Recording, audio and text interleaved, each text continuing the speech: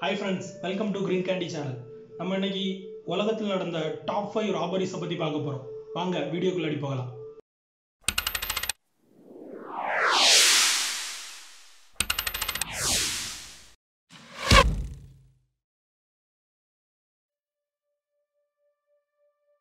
இப்போ நம்ம அஞ்சாவதா பார்க்கிறது லூமிஸ் ஃபார்கோ ராபரிஸ். இந்த லூமிஸ் ஃபார்கோ அண்ட் கோ வந்துட்டு 1997ல நார்த் கொலர்னியால நிறுவப்பட்டிருக்கு. இந்த பேங்கோட பாதுகாப்பாளராக இருந்த டேவிட் ஸ்காட் தான் இந்த கொள்ளையை நடத்தியிருக்காரு. அவர், அவங்க ஃபேமிலி ப்ளஸ் அவங்களோட நண்பர்கள் இவங்க எல்லாம் சேர்ந்துட்டு அந்த பேங்கை கொள்ளையடிச்சிருக்காங்க. இதான் ஃபேமிலியாக கொள்ளையடிக்கிறதோ? டேவிட் ஸ்காட், அவனோட ஒய்ஃப் கெல்லி கேம்பல் ப்ளஸ் அவங்க நண்பர்கள் இவங்க எல்லாருமே சேர்ந்து அந்த பேங்க்ல இருந்து கிட்டத்தட்ட 120 கோடி ரூபாவை கொள்ளையடிச்சிடுறாங்க. இதை எப்படி அடிக்கிறாங்க அப்படின்னா, அந்த பேங்கோட வண்டியை வச்சே கொள்ளையடிச்சிடறாங்க. இவங்க கொள்ளையடிச்சுட்டு போன அடுத்த நாள் பேங்க் நிர்வாகிகள் பேங்க் கதவை திறக்க முயற்சி பண்றாங்க. ஆனா அவங்களால திறக்க முடியாத காரணத்தினால போலீஸ் கிட்ட கம்ப்ளைண்ட் கொடுக்குறாங்க. இது நாளடைவில் FBI கைமாறுது. FBI நல்லா விசாரிச்சு டேவிட் ஸ்காட்டோட ஃப்ரெண்ட் அதாவது கேம்பரை பின்தொடர்றாங்க. கேம்பரை பின்தொடர்ந்து கிட்டத்தட்ட 88% பணத்தை அவங்க கைப்பற்றிடுறாங்க. பேலன்ஸ் அந்த அமௌண்ட் என்னாச்சுன்னு இதுவரைக்கும் தெரியல. இந்த கேஸில் கிட்டத்தட்ட 24 பேரை FBI அரெஸ்ட் பண்ணியிருக்குது. இதுதான் யூஎஸோட செகண்ட் லார்ஜஸ்ட் ராபரியா இருந்து வருது. நம்ம நாலாவதா பார்க்கறது சென்ட்ரல் பேங்க் ஆஃப் பிரேசில். இங்க வந்துட்டு ரொம்ப காமெடியா கொள்ளையடிச்சிருக்காங்கன்னே சொல்ல வரலாங்க. எப்படின்னா, ஜஸ்ட் பேங்க் பக்கத்துல ஒரு நிலத்தை கேட்டு வாங்கி நாங்கள் இதில் விவசாயம் பண்ண போகிறோம் அப்படின்ட்டு அதுக்கு கீழே 70 அடிக்கு குண்டு தோண்டி போய் ராபரி பண்ணிட்டு போயிட்டாங்க. இது வரைக்கும் யார் பண்ணா, எப்படி பண்ணா, எதுக்கு பண்ணுறாங்கன்னு எந்த டீட்டெயில்ஸுமே பேங்க்குக்கும் கிடைக்கல, போலீஸுக்கும் கிடைக்கவே வரல. ஒரு நல்ல சனிக்கிழமையை பார்த்து மொத்தமாக அடிச்சுட்டு போயிட்டாங்க. நம்ம இதில் மூணாவதாக பார்க்குறது என்னன்னா செக்யூரிட்டி டெபார்ட் ராபரி. எப்படின்னா, மூவிலே நீங்கள் நிறைய பார்த்துருப்பீங்க, ஒரு ஆளை கடத்தி டோட்டலாக அமௌண்ட்டை அடிச்சுட்டு போயிடுவாங்க. அது மாதிரி தாங்க இங்கே நடந்திருக்கு. எப்போ நடந்துன்னா February 21, 22 2 நாள் டைம் எடுத்து பண்ணியிருக்காங்க. ஸோ 2006 அன்னைக்கு இந்த பேங்கோட மேனேஜரை கடத்திட்டாங்க. அவரோட ஹெல்ப்பில் என்ன பண்ணுறாங்கன்னா, பேங்க்குள்ளே போய் கிட்டத்தட்ட 500 கோடி ரூபாவை அடிச்சிட்டாங்க.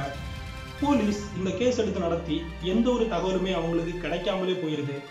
இந்த கேஸால கிட்டத்தட்ட UK அரசாங்கத்துக்கு 55 கோடி ரூபாய் நஷ்டம் வந்திருக்குன்னு அவங்க கவர்மெண்டே அறிவிச்சிருக்குங்க.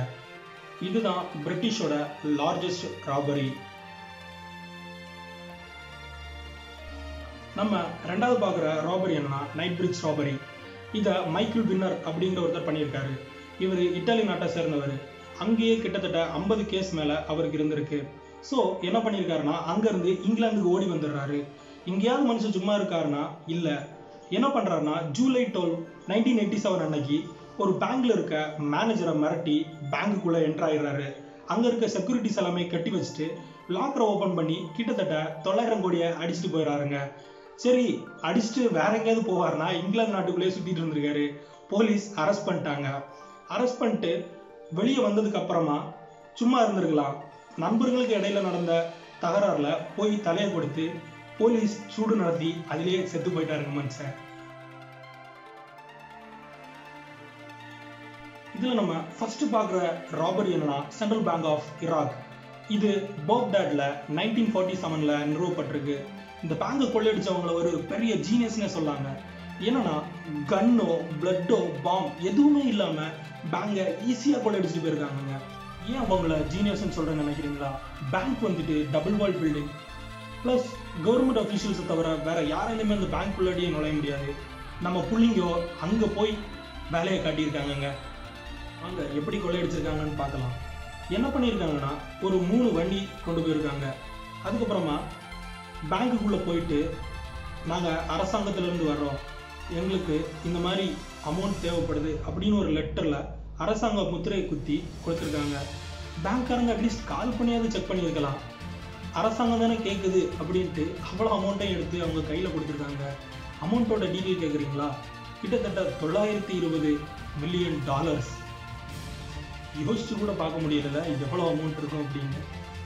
இப்பொழுதே அவங்க என்ன பண்ணியிருப்பாங்கன்னு கூட கவர்மெண்டால் கண்டுபிடிக்கவே முடியல.